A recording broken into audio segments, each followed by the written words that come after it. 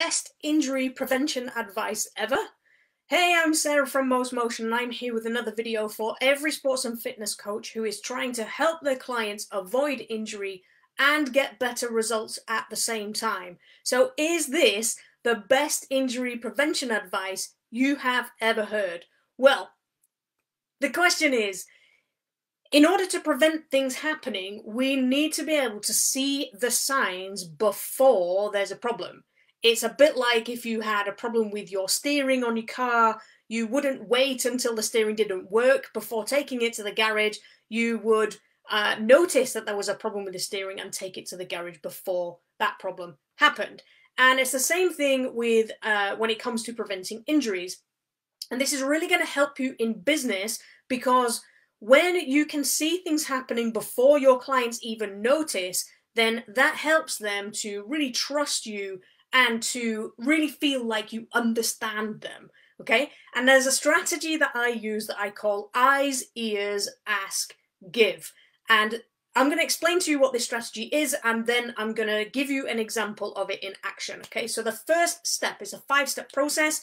The first step is to understand that what you hear is not really what the problem is, okay?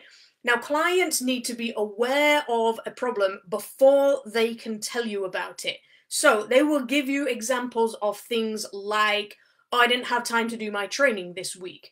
But what they really mean is they didn't have enough brain space to deal with it, they couldn't cope with any more stress to deal with it, or they just didn't give it enough priority. The time isn't really the problem. So when we understand that what we hear isn't necessarily the problem, then it helps us with the second step, which is to not accept the first thing we hear, okay? So if I had taken action on somebody telling me, oh, I didn't have time this week, then my response might have been, oh, I'll create a shorter session then, okay?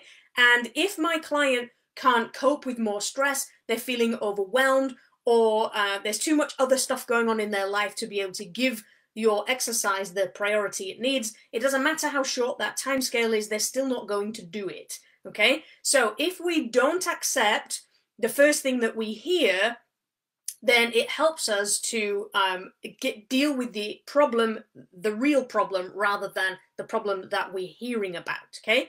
So the third step is to watch your client move. Why? Because bodies will give you signals that there's a problem way before your client will even be able to explain it to you, okay? So your client will focus on all the things that are happening in their life before they will accept that they are too stressed, okay? So they will focus on how busy they are at work, the problems that we're having in their relationships, how time-consuming and tiring their kids are, you know, and all the little things that are happening in their life, but it will take them maybe 10, 15 minutes to acknowledge the fact that they're feeling stressed and overwhelmed, okay? But their body will tell you that right from the very first second, because they will come to you like, and their body language, their eyes, you know, if you look in their eyes and there's no, you know, there's no spark, they just feel flat, or you know them very well, and I call it losing their bounce, okay? When you've lost your bounce, it's like you're just not happy about something. Can't necessarily put your finger on it, but the body is showing you that right from the very first second that you see them, okay? So when we watch them move, we can look for these little clues that give us the information that we really need to be able to deliver what the client needs, okay?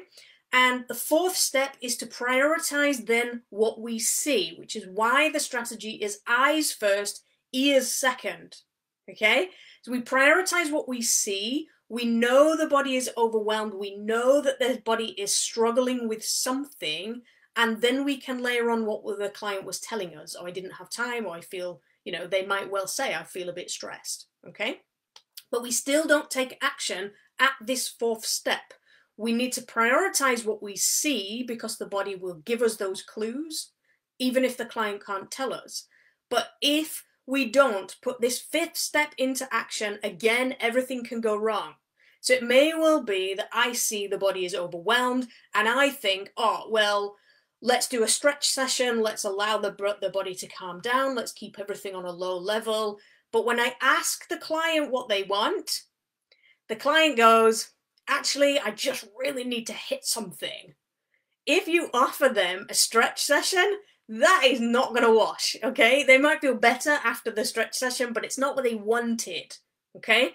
So when we ask the client what they want, then we need to give it to them, okay? And a really good example of this is a client I had a few years ago now. I'm going to call him Darren, okay? Darren was a high-flying executive in a big business, okay? They were going through a merger. There's a lot of stress in his life. His relationship with his wife was very strained. His kids were very young, so they were really time-consuming, all the rest of it. And he came to me and he said, you know, I've been really busy this week. I haven't really had time to do the programming that you set. I was personal training with him once a week. He was doing some stuff by himself a couple of times a week, and he just felt really bad. He said, I feel terrible that I haven't done the exercise. And he was just like, oof. His whole body was just so miserable, and he was just showing me that he felt so miserable. So I accepted what he said, like he felt bad about not doing the exercise, but his body just was telling me that he felt so overwhelmed, okay? And my plan was to do a gentle stretch session because I knew that his body wouldn't cope with too much more. So I said to him, what is it that you feel like doing today? And he went, do you know, I just need to hit something. So having a martial arts background, I got some pads out and we did some warming up and he started hitting the pads and he started feeling a bit better. But the secret is not that, okay? Just giving the client what they want is not going to get you the results that you need, okay? We also need to give the client what they need, and that's a big difference, okay? The client wanted to hit stuff, and I could have just pushed his body and pushed his body and pushed his body to a really high intensity boxing session, okay? His body, he might have felt mentally better, but his body would still have been physically exhausted and overwhelmed, okay? When we layer on what the client needs, so I added all these movements so that he was moving in different ways, his body was opening out, it was lengthening out and reducing the amount of tension in his body at the same time. The feedback that you get from that is amazing and the results are amazing. He said at the end of the session, that was exactly what I needed. I feel so much better than I did.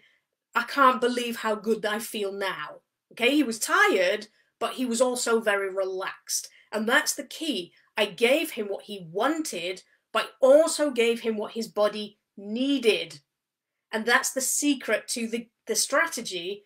Eyes, ears, ask, give.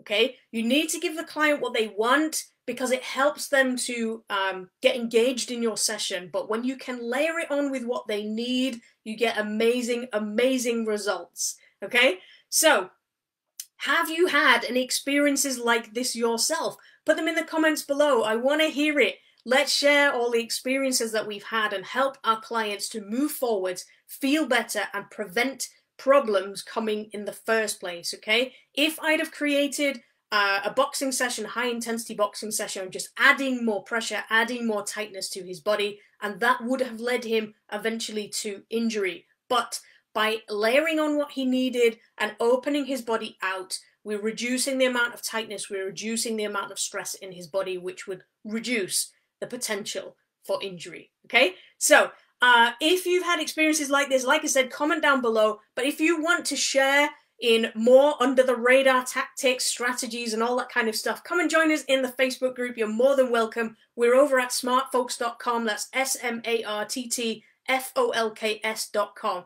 I'll see you in there. Thanks for watching, and I'll see you again next time.